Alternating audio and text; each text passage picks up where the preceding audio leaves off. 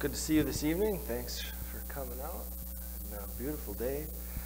And just a wonderful day to serve the Lord, be in the Lord's house. Let me invite you to take your Bibles to the 4th chapter of John. John chapter 4 once again. Next week may be the last week we spend in this chapter, believe it or not. But we'll see.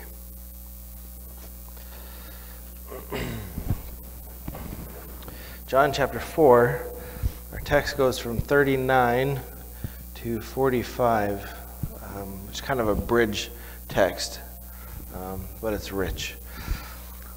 Here's what the Bible says. From that city, that is Sychar, many of the Samaritans believed in him because of the word of the woman who testified, "He told me all the things that I have done." So when the Samaritans came to Jesus, they were asking him to stay with them, and he stayed there 2 days. Many more believed because of his word, and they were saying to the woman, "It is no longer because of what you said that we believe, for we have heard for ourselves and know that this one is indeed the Savior of the world." After the 2 days, he went forth from there to Galilee, for Jesus himself testified that a prophet has no honor in his own country. So when he came to Galilee, the Galileans received him, having seen all the things that he did in Jerusalem at the feast. For they themselves also went to the feast. Father, help us this evening as we spend some time in your word. Help me, give me grace to do that which you have called me to do for this period of time. In Jesus' name, amen. So the text in front of us is in two pieces, really. We have the farewell to the woman at the well and the village of Sychar, and then we have an entrance into Galilee and the welcome that Jesus receives there. You remember as chapter 4 opens, Jesus is going from Judea, which is in the south, to Galilee, which is in the north, and he winds up making a pit stop, if you will, at the well where most of chapter 4 takes place. But now he's back on the road again. Now, John, the writer, has a great interest in the reactions to Jesus. And Jesus is never portrayed as anything less than a watershed figure in John's writings. Believe in him, love him, serve him, die for him, live eternally with him, or reject him, hate him, serve your own lusts, die without him, and enter into eternal judgment. That's sort of the two categories that John places people into. And in 1 John especially, those categories are very apparent.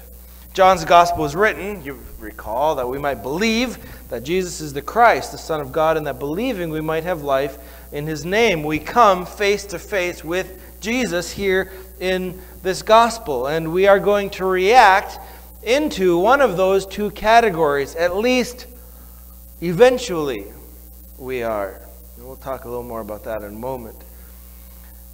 Because John is also well aware of the fact that between the first encounters with Jesus and the time in which we reach one of those polar opposites of reaction, love, hate, belief, rejection, there may be in between that time a period of some superficial embrace, which can be rather confusing, to be perfectly blunt.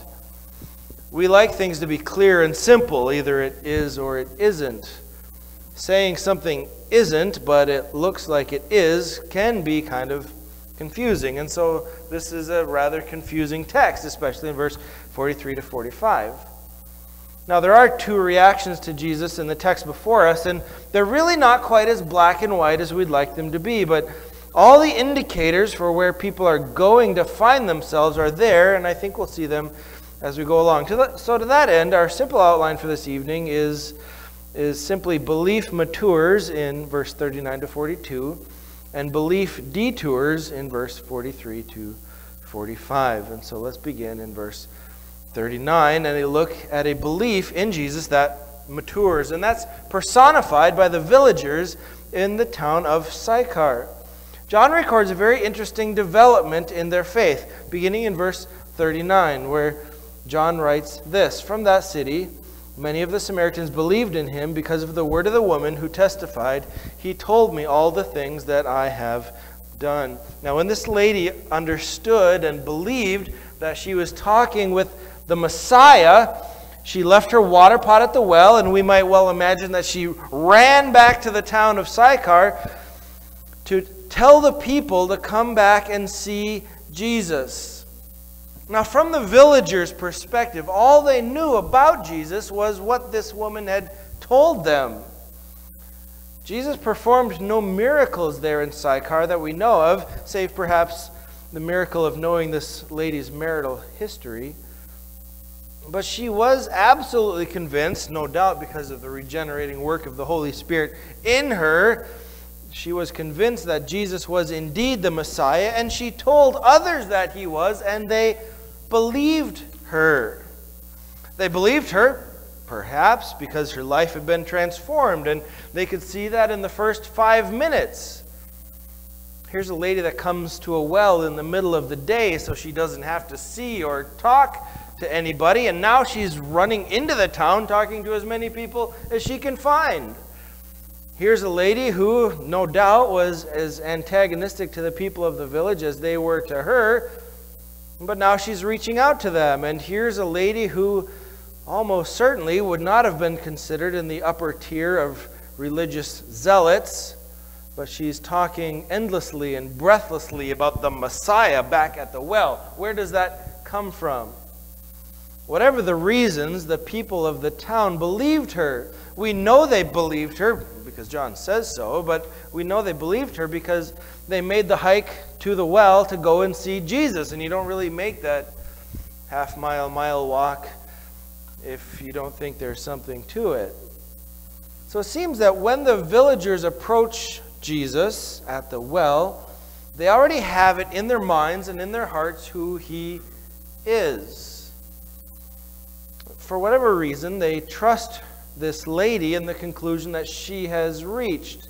And as afternoon progresses into evening and the crowd now around the well swells in number as the people sit in rapt attention listening to Jesus and talking with him and hearing him talk. And wouldn't you love to know what Jesus said to these people? In verse 40, they ask Jesus to stay with them, and he does for 2 days. Now, maybe this is the right place and maybe it's not, but let me just interject a word here about Jesus' time management. Because we're so driven by schedules and appointments and the general busyness of life, it's almost impossible to imagine a 2-day detour like this. Jesus was going from point A to point B, but he took a 2-day stop in the middle. Why did he stop? Well, because there's people here that are coming to faith in Christ, if you will. There's a revival going on in Sychar, or maybe vival would be a better word, since revival means they'd been vived once and they hadn't been vived for at least 10 centuries since the reign of Solomon. But at any rate, it seems the whole village is coming to faith in Jesus, and so he just stops here for 2 days. And I wonder how many times in our society, and this is just a part of the day and age in which we live, and I'm more guilty of this than anyone, but I wonder how many times we're so driven by our plans and our schedules that even if God had prepared an entire town to receive Christ, we couldn't take 2 days off unannounced to handle it. Maybe this is partly the flexibility of a prophet who doesn't have a business to run, a family to feed, or responsibilities of that nature. And I get that, but Jesus did have some sort of plans to go into Galilee and teach and perhaps visit his family. And verse 44 indicates that he had put some thought into going to Galilee. And so these 2 days are interrupting his plans. Jesus' disciples, you remember, were very task-oriented like we are earlier in the chapter. They're off to get food. That's what Jesus sent them to do, and that's exactly what they're going to do. They're off to the village and buy food, and they come back, and now we're back. Jesus, you have to eat the food. I don't want to eat the food. What's the matter? Why don't you want to eat the food? Did somebody else bring you the food? And they're all in a tizzy about Jesus is not eating, and their world is falling apart. Their schedule has come off the rails. Throws the disciples all out of joint. Who's the guy that brought you food? You must have eaten something, Jesus. He said, go get food. Here's the food. Now you don't want the food. And there's no category in their minds that would indicate that something more important than eating might actually happen. But whatever Jesus had going on, it could wait. It wasn't more important than spending 2 days reaching this village with the gospel. When I was a sophomore in college, I was dating Shelley because I wrote to her about this. Strange thing happened to me. This never happened to me since, before or after. But at school there, in the middle of the campus at Northland Baptist Bible College, there was a little white chapel, and there was a good fundamental Baptist institution, so you have to have a prayer meeting Wednesday night, and so we had one, and we prayed for everybody's. When you're college kids, if you put 150 college kids in a room, do you know how many dying grandmas and grandpas there are? There's a lot of them, and we prayed for all of them. But one particular night, a fellow got up and preached, and he was not a particularly good preacher, and he did not preach a particularly good message. If I recall, he tore something from Proverbs terribly out of context, but as he preached, there was a sobriety that fell over all of us gathered there.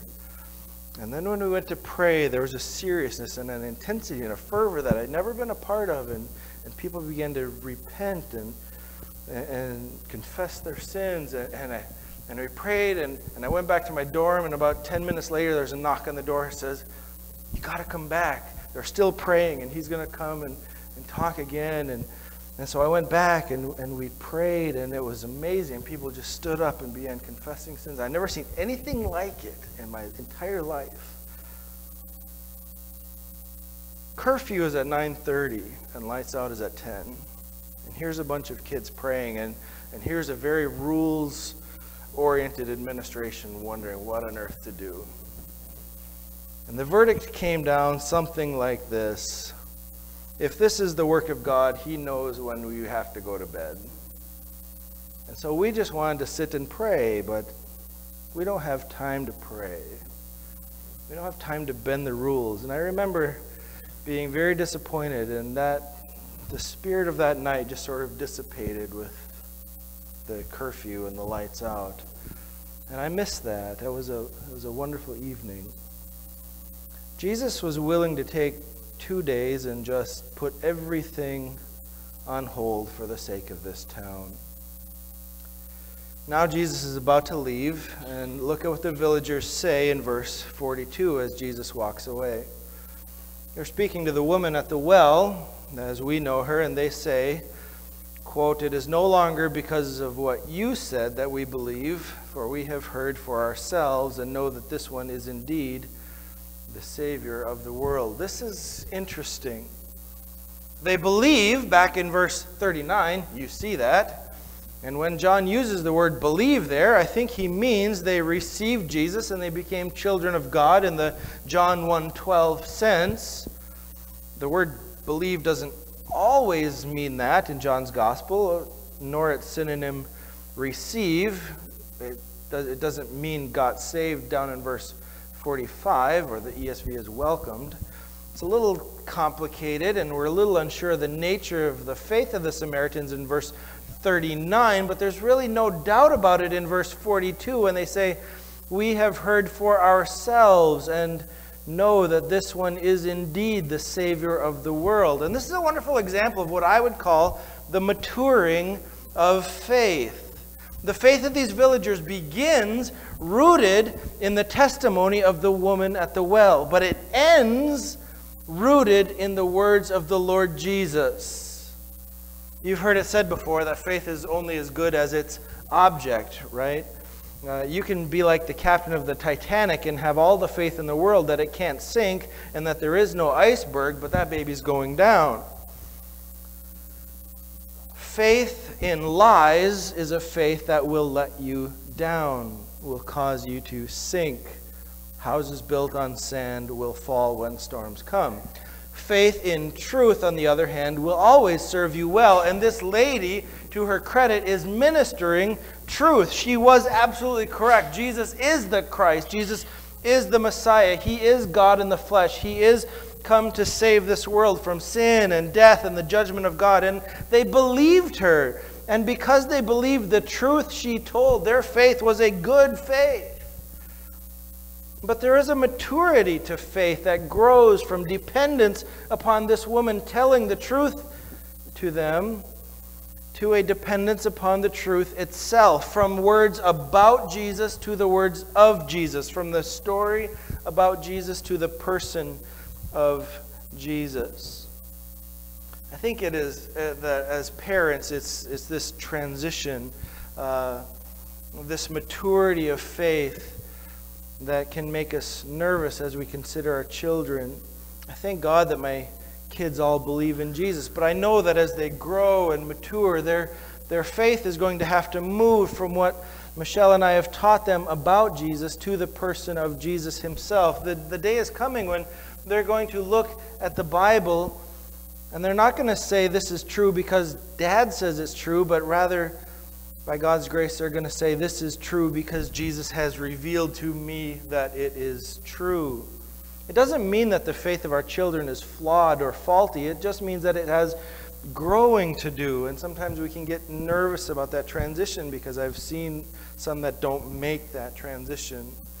Think of Jeremy, who sat right behind me in first grade, and Alan, Paul's friend, who grew up knowing the truth of the gospel and are now hostile to it. And that makes us sad when faith doesn't mature and make that leap from we believed because of what you said, but now we believe because we have heard for ourselves. But know this too, when we share the gospel with others, we are asking them to believe us that we are telling the truth. And we do that and pray that Jesus will reveal the truth himself as well. But here you see these two levels of faith. One level being a faith in the woman's testimony, and the other being faith rooted in the words of Jesus himself. I've even had the severe misfortune of seeing grown men who were by all external measures godly men, loved their godly pastor, and they fell into a life of sin and unbelief when their pastor was called away. And it pains my heart to know that their faith didn't mature from a belief in the words of a man to a devotion to the words of Christ. I don't fault a pastor, and I don't fault the men of God who minister the gospel to these fragile believers, but it does break my heart to see the natural growth and maturity of faith aborted when that transition from the words and that transition from faith in the words of a messenger to the faith in the Lord Jesus himself is aborted. Now, faith itself is sort of a fluctuating thing. It sort of rises and falls. Salvation, on the other hand, is not. Regeneration does not fluctuate. Either you're born again or you're not. But faith itself, belief, to use John's word, is described as a thing which might be small, like a mustard seed. In Matthew 8:10, Jesus describes one man's faith as a great faith. And Jesus chastises his disciples as being of little faith, or having a faith that is weak. Sometimes we speak of people of great faith or strong faith. John Bunyan created a character in Pilgrim's Progress by the name of Little Faith. And he barely had the strength to continue on his journey, and every opposition that he faced nearly killed him. And it was rather pitiful to read his story the way Bunyan portrayed him. We have to remember that our salvation does not exist apart from faith, but neither does our salvation rest on the amount of faith we have. We get a little theological here, but this is part of the reason that the Reformers insisted that regeneration must precede or come before faith. Faith is a product of the regenerating work of the Holy Spirit. So while the faith of a believer may fluctuate and may change and may, in this case, mature, the fact that a person is regenerate means they will always have some measure of faith, and also that that faith will, over time and with the occasional backwards motion, continue to increase and mature just as it grew and matured in the people of this village. I don't think we are to understand that these people were saved twice, once in verse 39 and again in verse 42. I don't think John even intends for us to think that they weren't really saved when they responded to the gospel from the lips of the woman at the well, but rather I think that their faith grew and matured until it was rooted in the person of Christ. So they're not insulting this dear woman when they say, we don't believe because of you anymore, so take that. That's not what they're saying. They're expressing what I think would be pure joy to the ears of any evangelist. We don't believe because of what you said anymore. We believe because we've heard from Jesus. And we know for ourselves that he is indeed the Savior of the world. We would probably be remiss to leave verse 42 without at least briefly addressing the title here, the Savior of the world, for Jesus. It's used here and in 1 John 4:14. And this is one of those phrases where our theology has to drive our interpretation. And don't let that scare you. Pardon me. But it's a phrase that's just potentially ambiguous enough to be understood several different ways. The Universalists claim that this verse and verses like it show that all people are going to eventually wind up in heaven. After all, Jesus is the Savior of the world, and if he's the Savior of the world, then the world is going to be saved. But that doesn't work, because Jesus is not only the Savior of the world, he's also the judge of the world. And that doesn't mean that Jesus is judging everyone, because there are some he is not going to judge, John 3. But it does mean this, at the least. It means that Jesus is the only Savior the world gets. There is no other Savior. I listened to a fascinating podcast this week. It was hosted by a radio host, unsaved. He had a Catholic background. And he's from the Twin Cities area, but he was down in Topeka, Kansas, and he found a lady who had moved from central Minnesota down to Topeka, Kansas, and she used to attend Assemblies of God church somewhere up in this area of the woods, I guess. But she was now a witch. But it was fascinating because as she was explaining the theology of paganism, she made it very clear that she did not need a Savior. She said, we don't need salvation. In fact, she took what Pastor Ivan talked about this morning and twisted it in a very deadly way. Pastor Ivan talked about accepting a responsibility. And she twisted that into a theology that said, we get ourselves out of our own messes. We don't need anyone to save us. We save ourselves. But there is only one Savior, and Jesus is it. There is no Savior hidden somewhere in the deep, dark recesses of your soul waiting to come out.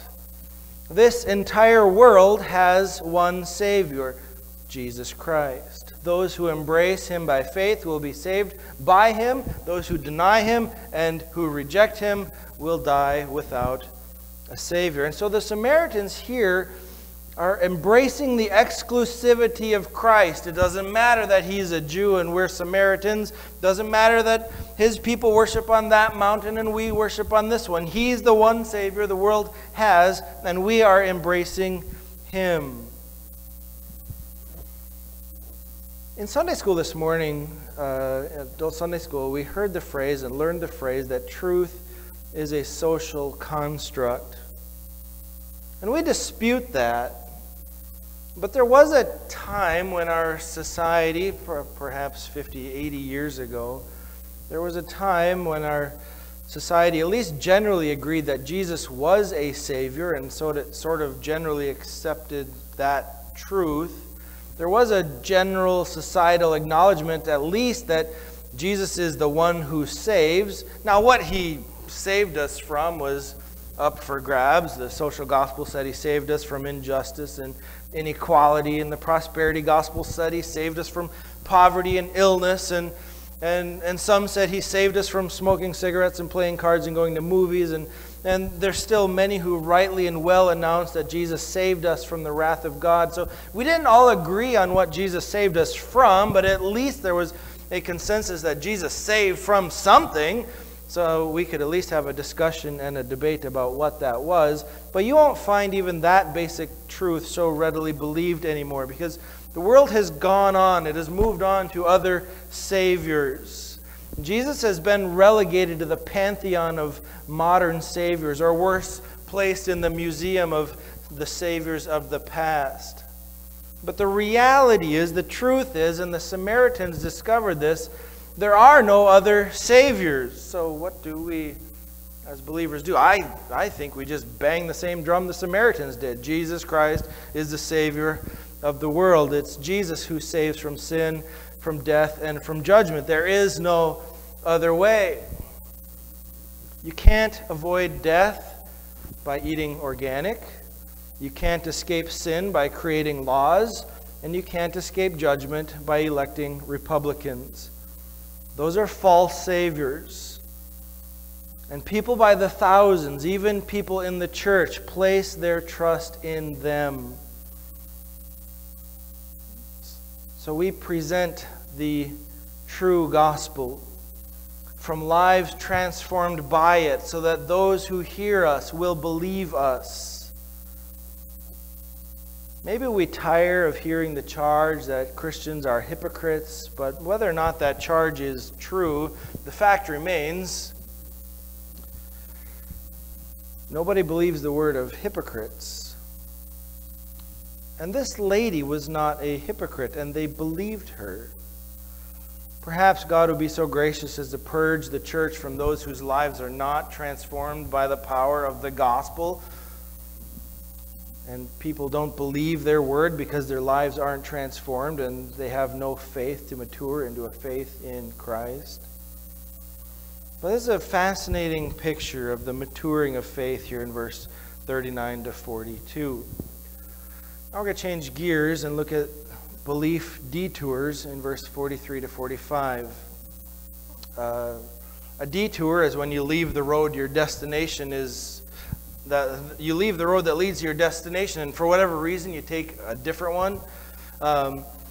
Verse 43 to 45 are extremely difficult to interpret because of verse 44. This is one of those texts that has as many proposed interpretations as interpreters. My kids were almost laughing at me last night. I had the kitchen table half covered in books trying to figure out verse 44. And every book that I had a different opinion of what to do with verse 44.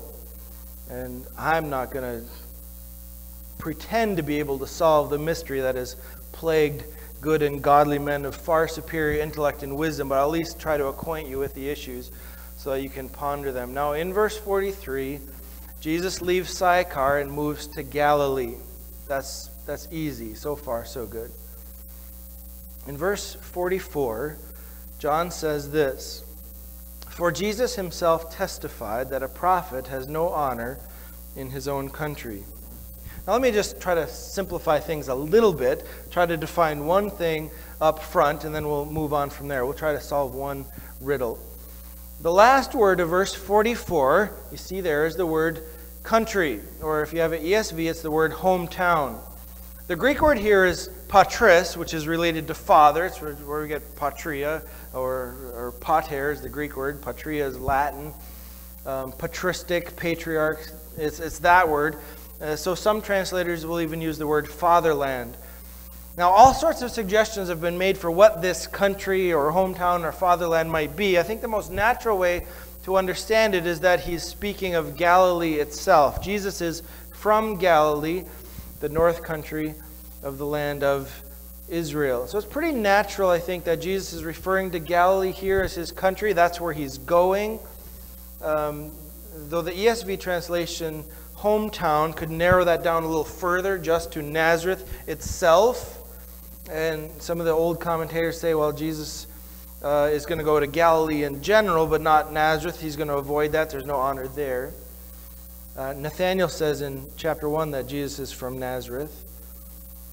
Some have suggested Jesus is referring to Judea. After all, he was born there, and earlier in chapter 4, he just left there. Some have even suggested that that word refers to heaven, which is, in a real sense, Jesus' own country and fatherland. But most naturally, it refers to Galilee, and I think we can settle there for the purposes of our study tonight.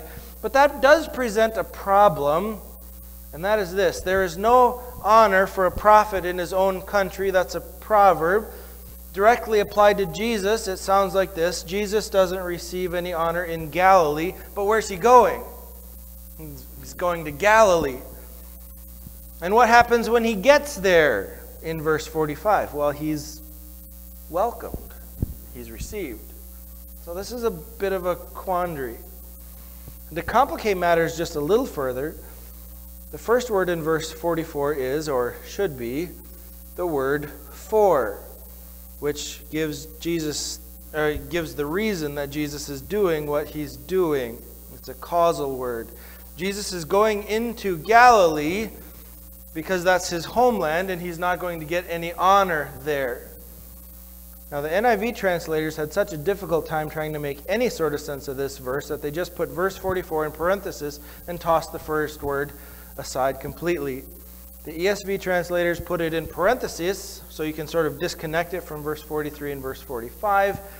And the New American translators put all the words in there and just hope somebody could come along and make some sense of it. So here's the way it reads, if we accept that Galilee is the country or the hometown in mind. Something like this. After the 2 days, Jesus went forth from Sychar into Galilee, because Jesus himself testified that as a prophet, he had no honor in Galilee. And so when he came to Galilee, the Galileans received him, having seen all the things he did in Jerusalem at the feast. So we have two big problems. One, what on earth would cause Jesus to go to a place where he knew he wouldn't be honored? And in fact, he went there because there was no honor for him there. That's not easy to unravel. It's really difficult to get inside the head of Jesus, to get inside the motives of the Son of God. And the Bible doesn't give us much help here. It's been suggested that Jesus makes a prophecy. There's no honor in my own country. And so he prophesies and then he goes and proves it. That's what John MacArthur says.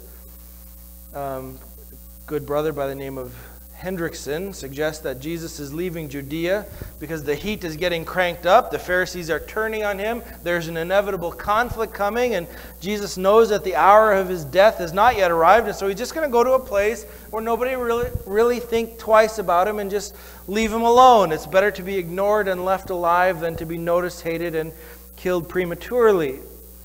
And no less than Don Carson suggests that Jesus is avoiding any sense of division or competition between himself and John the Baptizer. After all, in the end of chapter 3 and the beginning of chapter 4, it's clear that Jesus is beginning to overtake John as the most popular prophet in the nations, and to put an end to any sort of competition and comparison and seeming rivalry, Jesus just leaves to a place where he's not going to be fussed over. And so there's all these things that have been proposed as trying to understand why Jesus went to a place where he knew there would be no honor. But at any rate, that's where he's going, to a place where by his own testimony he will receive no honor. But the second problem is that when he shows up in verse 45, they roll out the red carpet for him. The Galileans receive him. So what in the world is going on here? As if it wasn't hard enough to figure out Jesus' rationale, when he does show up, it seems to backfire in his face.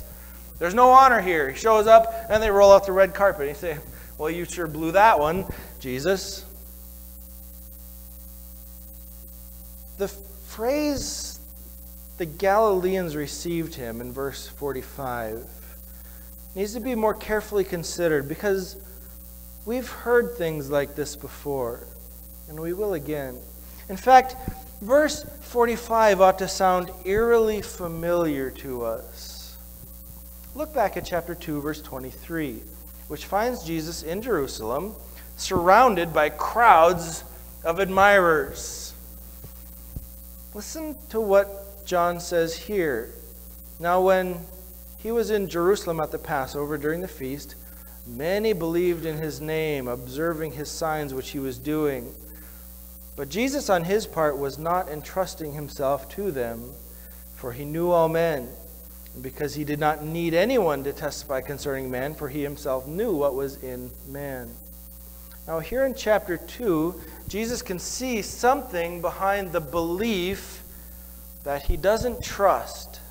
There's a fatal flaw to the belief in chapter 2. Can you see it there?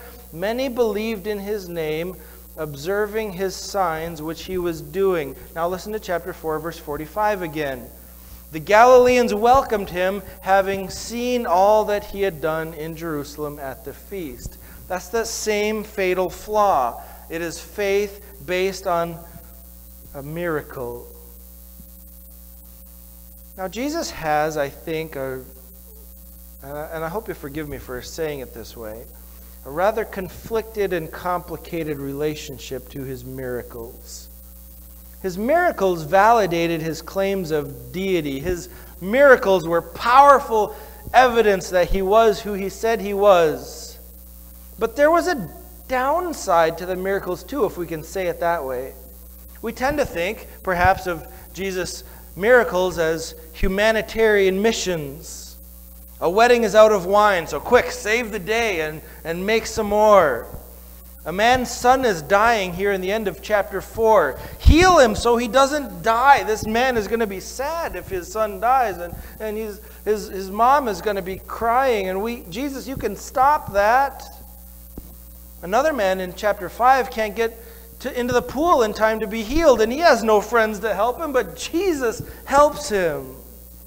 In chapter 6, 5,000 men, not counting women and children, are out in the countryside without any food, and so Jesus feeds them. But there's another side to all of these.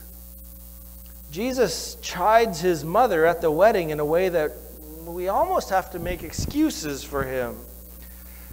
We get the sense that Jesus isn't very happy about the expectations of him here in the end of chapter 4, almost like he heals with a sigh, which isn't quite true, but there is a troubled heart behind that miracle. It's pretty clear. We'll look at that next week.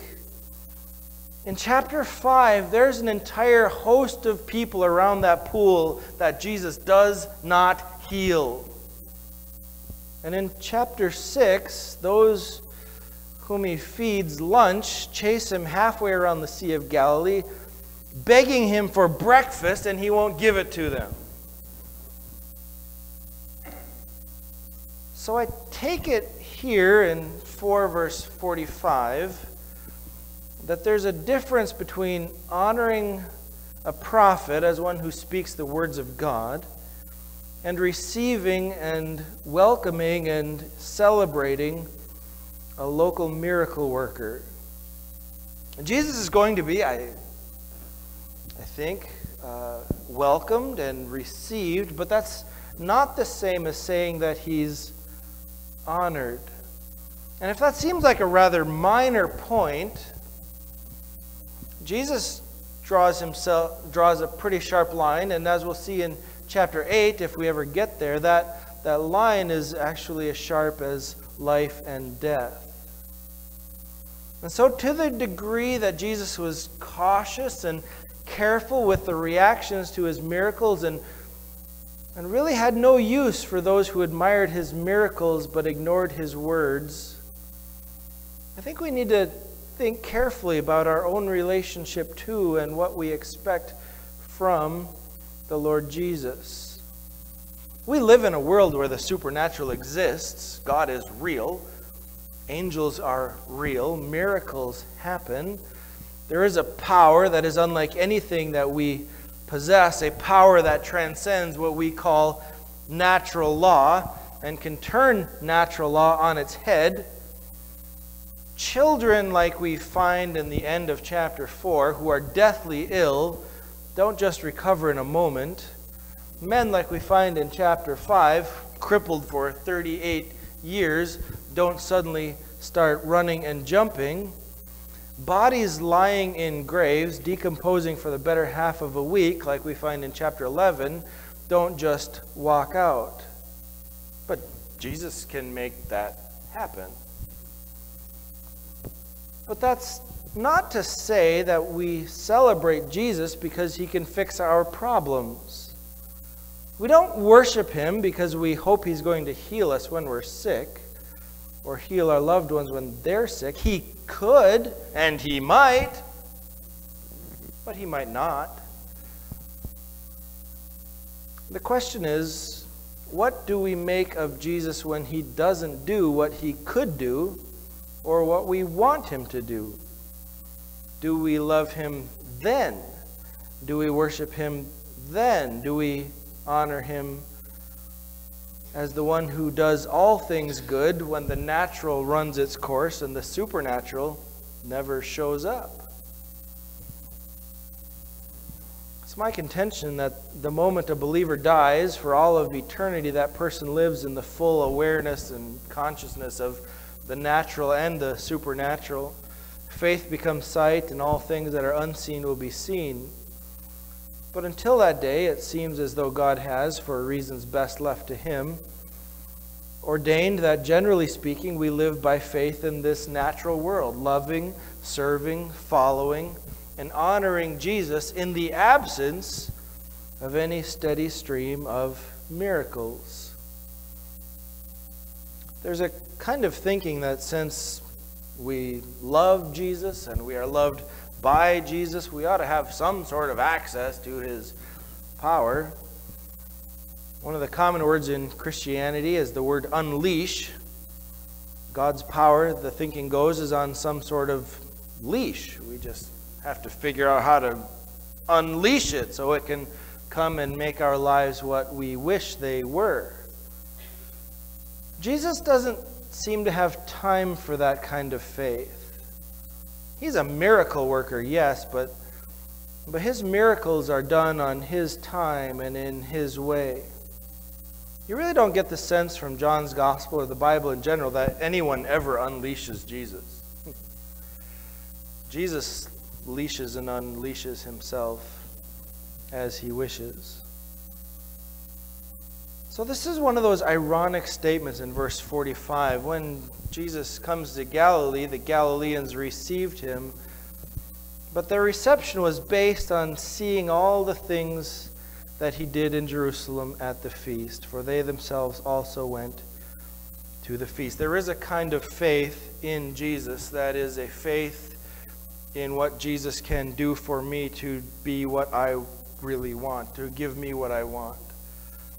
We all have desires. We talked this morning about 1 John, the desires of the flesh and the desires of the eyes and the pride of possessions. And anyone with the power that Jesus has is able to get those for me, because frankly, some of those are just out of our reach. That Ferrari, I still can't afford it. But Jesus has enough money that he could probably swing it for me. Okay?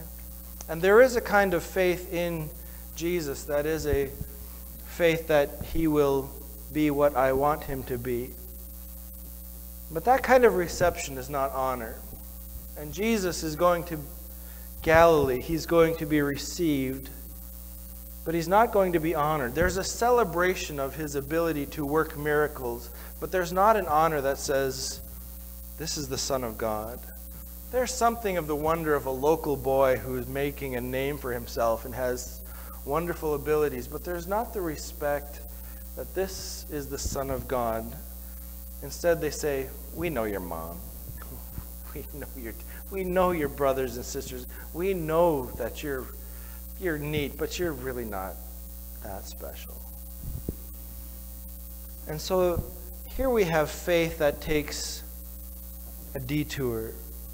It begins in the direction of Christ, but it veers off, instead of honor for Christ, into a welcoming of Jesus as a miracle worker who can give us all the things we already wanted in the first place.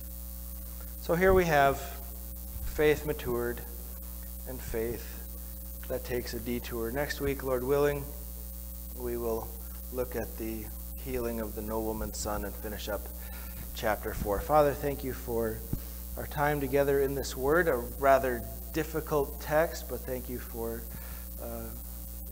the patience of these folks to wade through this and think through and ponder the complicated nature of faith, complicated by our own sin and our own sinful desires, complicated by an enemy who twists and distorts all things to lead to destruction. So we thank you for the Spirit who comes and clarifies things so we can know Christ. Help us, help our faith to mature, and help us to